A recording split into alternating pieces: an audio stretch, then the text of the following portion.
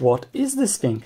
It has a keys, so maybe it's a computer keyboard, but not enough of them. And what's this? And what's that? So this is my prototype of chord keyboard.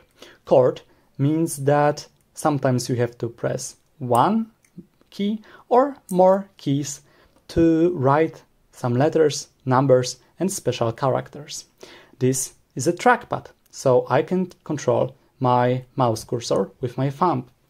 And also here I have a special button, and if I press it, I can control my mouse cursor moving the whole keyboard upside down or side to side. Also, you may see that it has no power switch.